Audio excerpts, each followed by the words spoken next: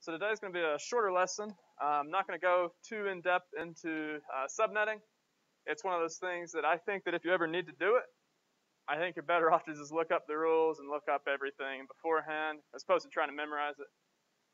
Because let's be honest, how many more years do you guys have before you go up on the job market? 1, 2, 3 years? Somewhere in there? Are you going to memorize subnetting rules in a year? Who thinks they would? Just to be honest, you probably won't. So it's the sort of thing I recommend that if you're going out for a networking interview, just kind of glance over the rules, make sure you understand it. But for this class, I certainly won't ask a lot of test questions over it. If I do, it'll be a very easy question. And I'll probably, instead of asking, the specifics on how you would do it, probably just ask what it is. Is that fair?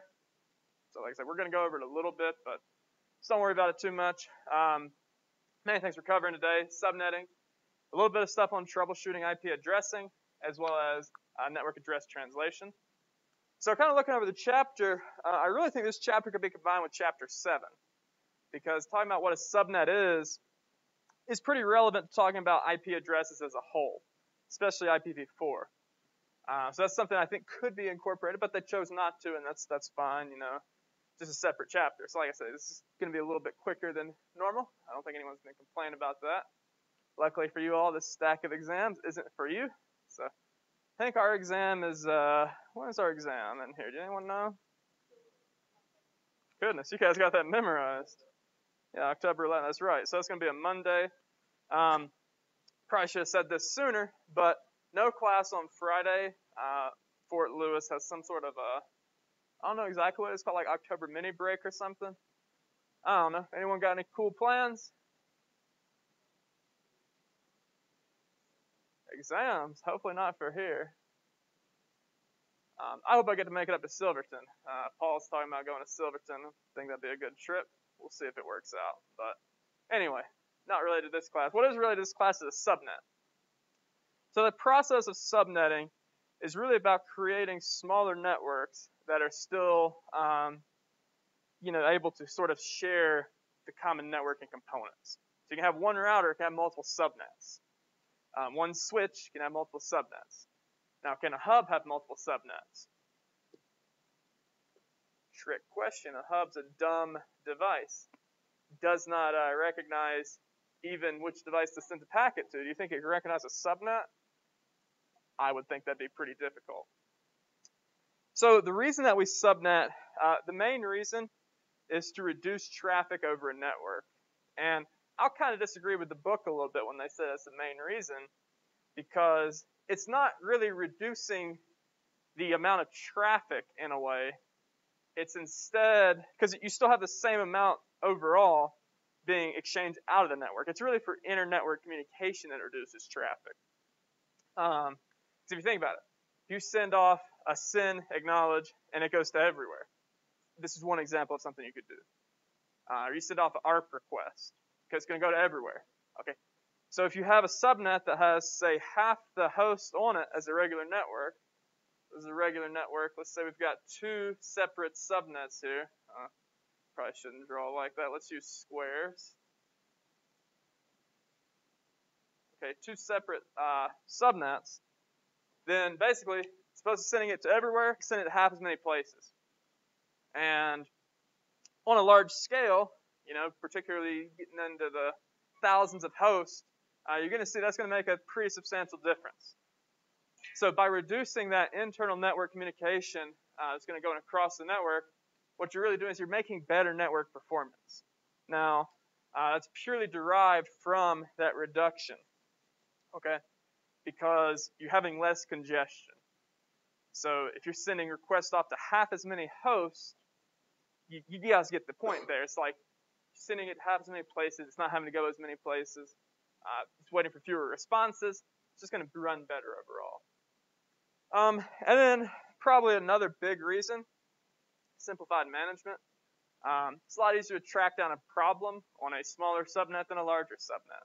I think that's pretty self-explanatory. If you're trying to diagnose some random network connectivity problem, doesn't matter what the problem is, it's almost always going to be easier with subnets. What if the problem is the subnets? That's going to be pretty hard to diagnose then, wouldn't it? So keep in mind there's always caveats to everything. So kind of go through the rules of creating subnets. These aren't even really rules. Consider more guidelines. First thing you want to do is figure out how many network IDs you need to have. And the way you do this is you figure out for every subnet you want to have. So if you want to have 5 subnets, it's going to be 5 plus 1 for every WAN. So if you have 2 WANs, for example, add those together, what's the total? 5 plus 7. Not a trick question. So the answer is 7, because you add 5 and 7, you got to have 7 network IDs. Does that make sense? Okay. Determine the number of required hosts. So obviously, you got to make sure that you have 1 for each of the different TCP/IP hosts. So there's a trick question. Say you got a person who wants to communicate over wired and wireless. Okay, so ignoring the fact that's going to cause a loop in the network, how many hosts would they need for that one device? So there's going to be 2 hosts. Does that make sense? 2 separate connections. Now, like I said, it would create a loop. We'll talk about loop in a later chapter.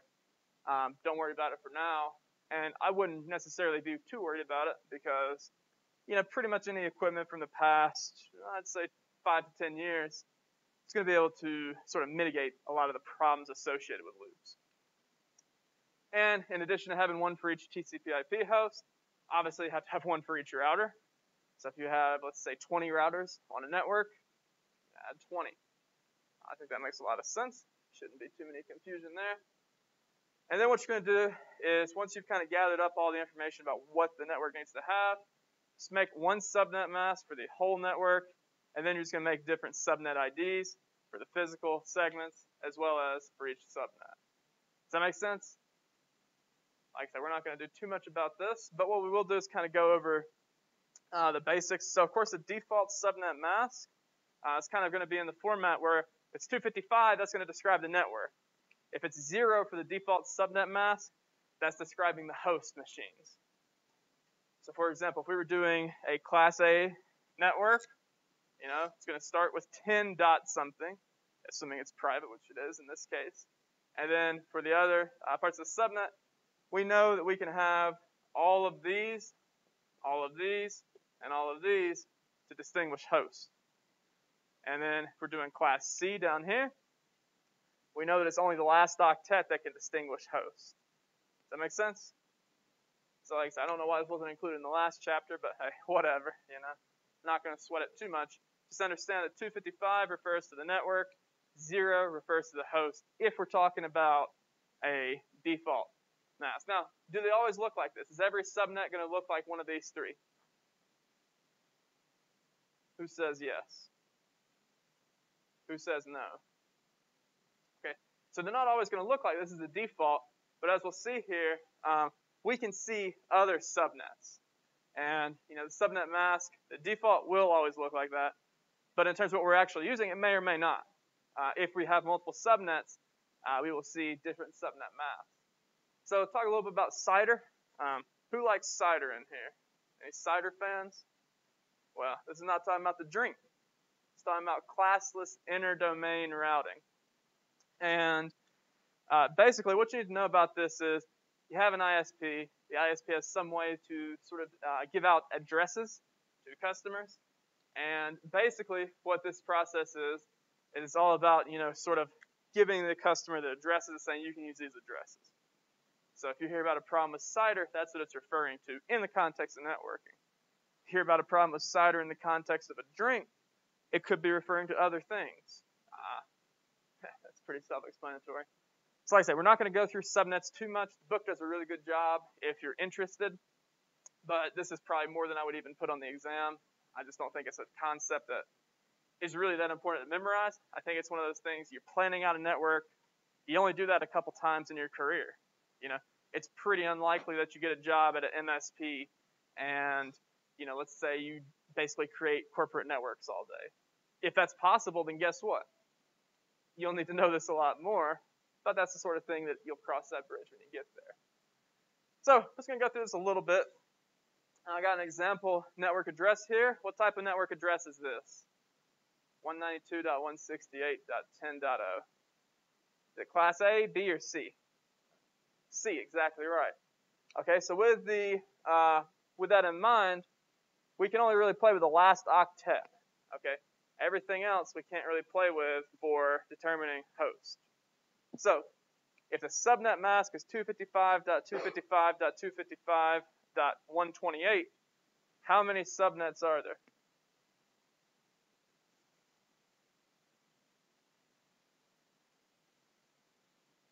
Two is exactly correct. We have subnet, we'd have 0, and we have 128.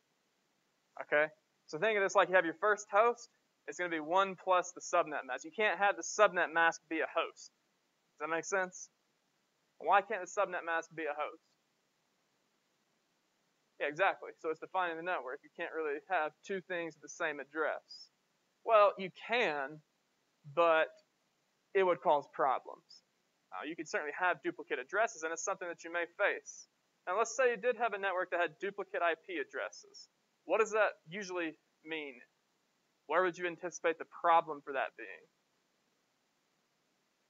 Starts with a D. It's not DNS. What is it? DHCP. That's something that will happen from time to time. You'll get an error message saying duplicate IP addresses. Something weird is going on with the DHCP server. If I were a betting man, I'd bet it's a problem with the leases. Okay? But I'm not going to bet on that because it could be a lot of different things. Okay, so some other things to go over. First host, like I said, is going to be 1 plus subnet mask. Last host is going to be basically 1 or 2 minus the next subnet mask. Does that make sense? Because your broadcast address, like if you were sending something out to all the devices on the subnet, like an ARP request, for example, then you would use, in this case, if you were on subnet 0, 255, or no, not 255, you'd use 127 for the last bit of it. And then for the subnet 128, use 255. So basically the two reservations are going to be subnet ID itself as well as a broadcast address. So like I say, how many total hosts can we have here? We can go 1 to 126. How many total hosts?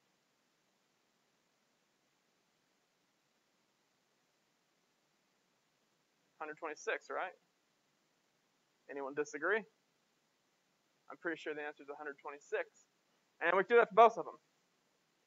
So again, like I said, I'm not going to ask too much about this on the exam. Just make sure you understand the process and why we subnet.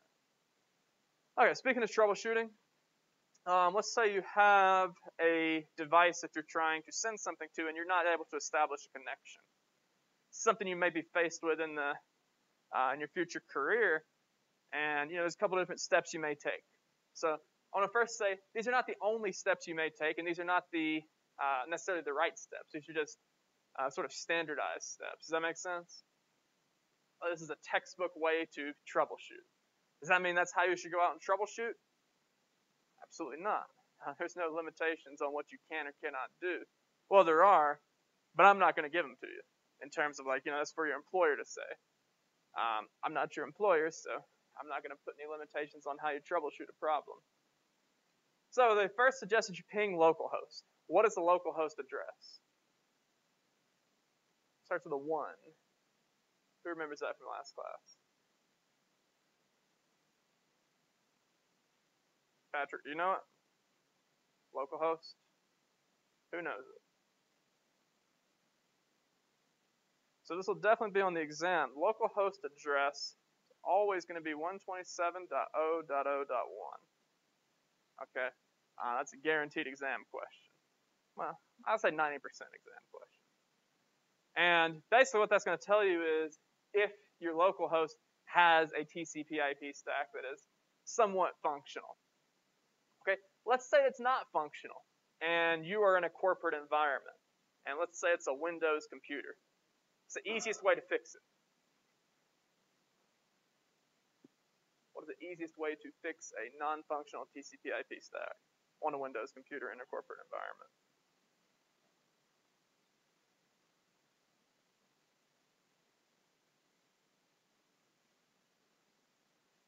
I would make an argument the easiest way is just going to be re-image it. Okay? That's assuming that you're whatever firm you're at, assuming they have half-decent backup policies and they're not having local file storage, just re-image the machine. Okay, it'll be in and out within probably less than 30 minutes in most cases. That's going to be a lot quicker than trying to figure out how to install and reinstall, all that sort of stuff. So much easier just to wipe and reinstall a machine. Is that not fair? I think that's pretty fair. Fixes almost everything. You might spend 4 or 5 hours tracking down the problem. Okay? Would you rather spend 4 or 5 hours, or would you rather spend 30 minutes? Who votes for 4 or 5 hours? Who votes for 30 minutes? Okay. That's the more logical approach. Just being realistic, certain people may want you to track down every problem. I say fix the problem, unless it's a sort of a widespread problem. Then you might want to track it down and figure out if you could fix it all in one swoop. But single standalone problem, why on earth would you spend 4 or 5 hours? I don't have that answer because it's not logical. Okay, let's say that you do get a local host ping response. In fact, if you guys are on a computer right now, go ahead and open up command prompt or terminal if you're on a non-Windows computer. Just type in ping 127.0.0.1. Okay? Anyone not get a response? That'd be kind of strange if you did not receive a response. Should receive a response very quickly. Okay? If it's greater than 1 millisecond, I'd be pretty surprised.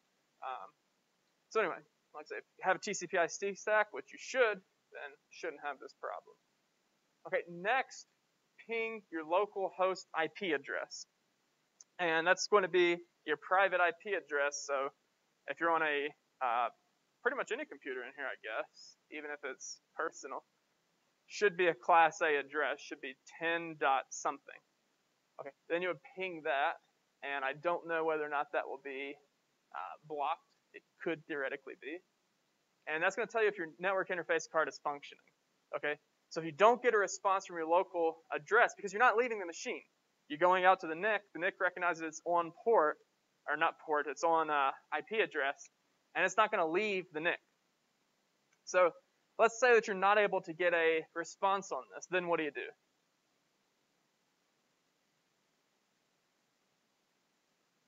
If you don't get a ping on your local host IP address, not your local host address, local host IP address, what would you do? How about try a different NIC? Use a USB Wi-Fi adapter. Use a USB Ethernet adapter. Just use some other NIC that's not the current one that's built into the system. And what if that works and your current one does not? It could be a couple things.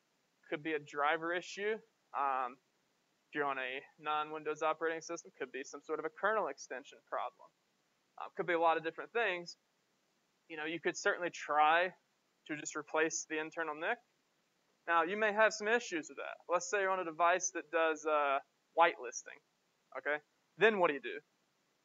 Can you just plop any old NIC into it? For example, a lot of modern Lenovo ThinkPads use whitelisting for their wireless network interface cards.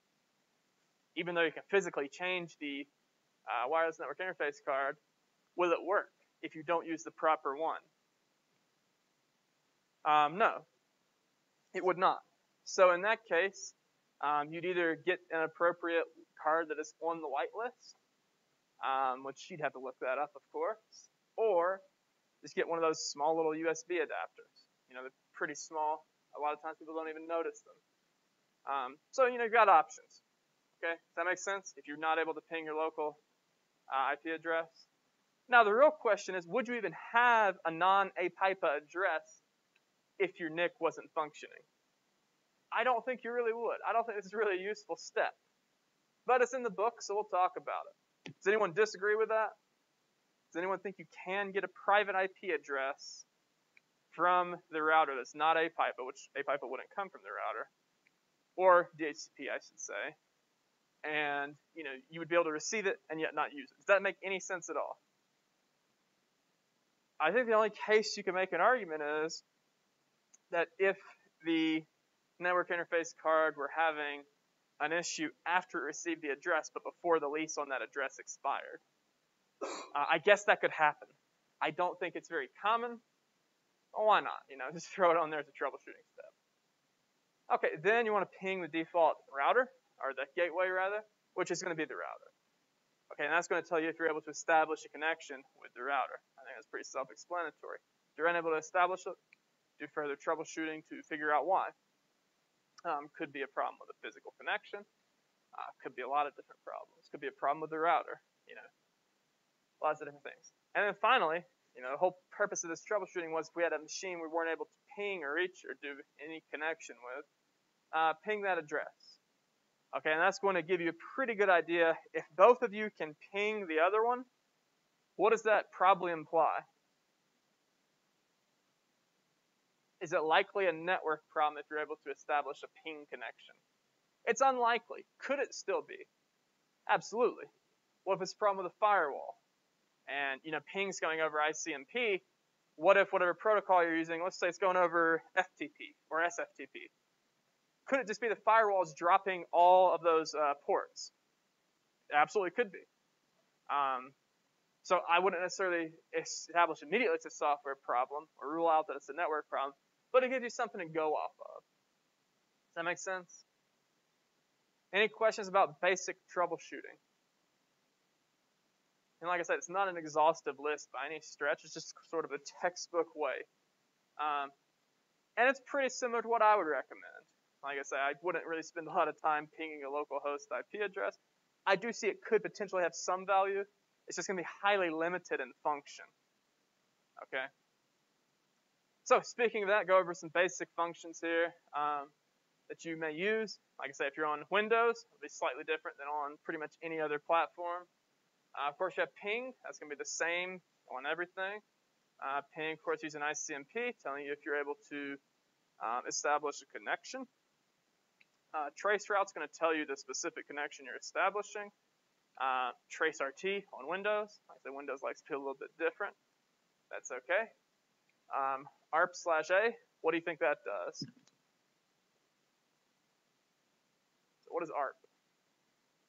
It's address resolution protocol, right? So it's going to give you the MAC address of a given IP address. Okay, then you have ifconfig. That's going to be on, like I say, everything but Windows. On Windows, they changed it to ipconfig.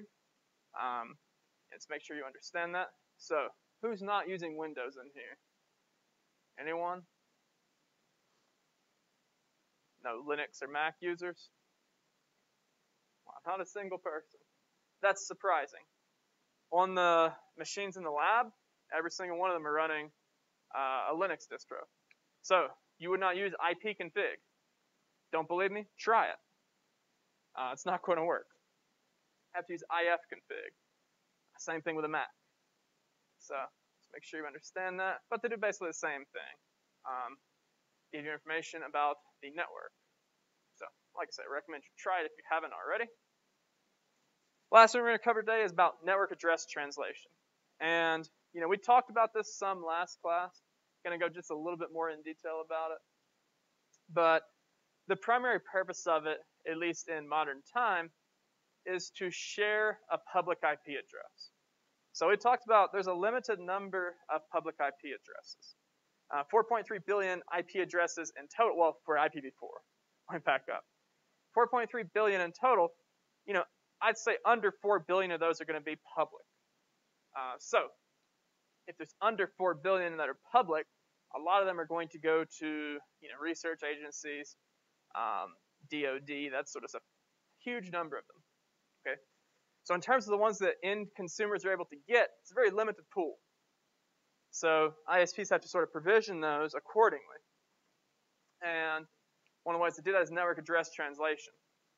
And the main reason that we use, like I say, share public IP addresses, but also let's say that you wanted to change to an ISP and they had a different public address scheme and had a different private address scheme they required. They can certainly do that. We just talked about that with Cider. What you could do is you can use NAT to sort of get around that, keep using exactly what you're using, and that's going to save you a whole lot of time in reconfiguration. Okay, The last reason you would use network address translation is to merge two existing intranets with the same address scheme. So, the book uses example. Let's say two firms merge. They're both using, 10. So you're both using Class A's. That's a horrible sound, isn't it? Okay, so they're both using Class A's. What do we know about that? Okay, well, we know that there's going to be the possibility to repeat because default mask is going to look like this, 255.0.0.0. Okay, that means we can only change 10. And if we look at the Class A definition, what is the only first octet for a Class A private address? 10. That's exactly correct. So obviously, you'd have to use some sort of way to get around that. Eventually, maybe you would have a single sort of network, not rules. I don't want to say rules. I think rules are for fools. I didn't go there anyway. So don't think of it as rules, but think of it as having a single network management. So you could theoretically do that.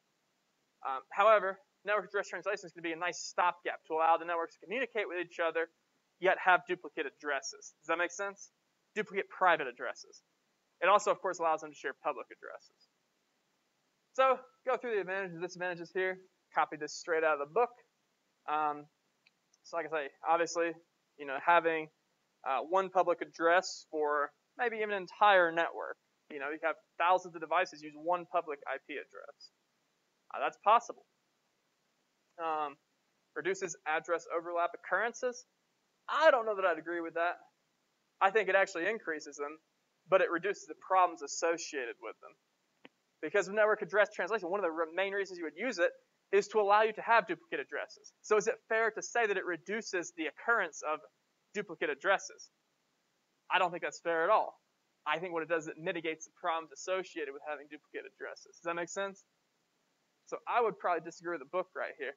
A little bit, semantic, whatever you want to call it, but it's important to understand that. Okay, increases flexibility when connected to the internet.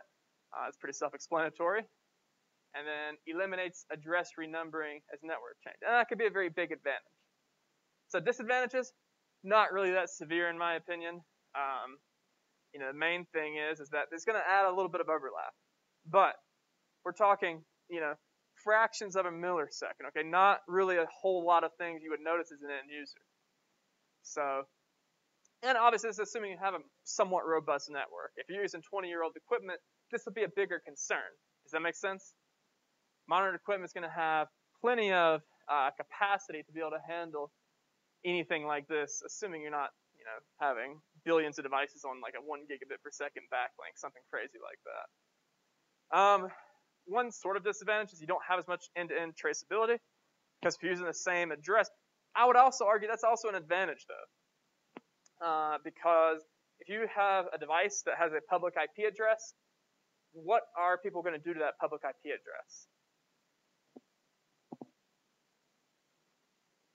Okay, it's going to be attacked 24/7. It's going to be attacked, multiple times a second, and it's going to run all sorts of attacks on it. We'll cover information security next semester. You guys taking the information security class? We'll definitely cover some of that next semester. Just understand that there are certainly going to be lots of foreign domains that are going to attack any open port, any public IP address. So I wouldn't even call this necessarily a pure disadvantage. It's both a disadvantage and an advantage. Does that make sense? So yeah, it does in fact not provide traceability, but that's also a good thing. Not like the best thing ever. Obviously, you want to have multiple layers to your security, but it's certainly a layer of that security. And then lastly, this is what a lot of end users may realize. A lot of applications don't like sort of networks that are heavily using NAT. So I'm not talking about just sharing it across 5 devices. You have a network like let's say a big university. There's easily over 100,000 devices on any university network. Okay, it can make it more difficult to get packets to a specific place if it's using something like UDP. Now again, I don't consider that to be a huge disadvantage for a corporate network, but for a private network, it could be. So just kind of keep that in mind. And this is really common with things like console gaming. I don't think Steam has any problems with this, but if you're on a console, maybe it doesn't recognize NAT connections as well as it should. That's one of the common examples of having problems with it where certain applications would not function. Any questions about NAT so far? You guys kind of understand what it is? So, 3 different types of NAT. Okay, the first one is kind of where you have one-to-one. So you have one public IP address is shared with one private IP address. It's not really the most useful thing now, is it? Because if the whole purpose, if a main purpose of NAT is to have fewer public IP addresses for a greater number of private, is this that useful? The only time you would use it is if your goal was to do something like not having to reconfigure a network. Okay, then you also have dynamic NAT, where static, of course, like a static IP address, it's not going to change. Okay, dynamic IP, you still have a one-to-one relationship. However, the public IP address, you have some pool that's going to be assigned from. So you may have 1,000 devices or 1,000 hosts. Okay, and you may have 500 public IP addresses. And if those 1,000 hosts aren't all using the connection at the same time, let's say some of them are like a laptop, some are like a desktop. Maybe you have your desktop off when you're at home, whatever, or have it off when you're not at home, and have your laptop. You get the idea. Okay, so you still have a one-to-one relationship, though. If a host is on and actively using the network, it's going to have a public IP. It just won't be the same public IP every time. Does that make sense? So, pretty straightforward there. And then finally, what you're most likely to see is overloading, where you have one public IP address for many different private IP addresses or hosts. So, like I said, just make sure you understand these different terms down here. Got inside local. That's going to be where you're looking at the inside source address before translation. Outside local is the destination host before translation. Inside global is going to be inside host after translation, and outside global is going to be name of the outside destination host after the translation. Just make sure you understand those. I'm probably not going to ask a test question about these. I probably would ask a test question about these, though. Does that make sense? Okay, so here's just what a basic overloading NAT example looks like. You can see you have your different inside hosts over here. They're all sharing a public address, source address. Okay, they're connected to the internet. You got these guys over here, got the destination addresses, and you can tell, are they the same address or are they different addresses? It's all the same address. Okay, so that's why the routers over here is basically handling all the network address translation. And like I said, you've got your NAT table down here. Of course, it's all using TCP. Pretty straightforward. Protocol is going to be coming from the router. You got your inside, all that stuff. So, like I say, that's basically what we're doing here. Just think of it as sharing public IP address, but obviously you're not sharing private IP addresses in this example. So each of these hosts have different private IP addresses. All right. Just kind of wrap everything up. We talked about subnetting, talked about troubleshooting IP addressing. We also talked about network address translation. Any questions? All right, have a great weekend, everyone. I will see you all on Monday. Don't forget the no class on Friday.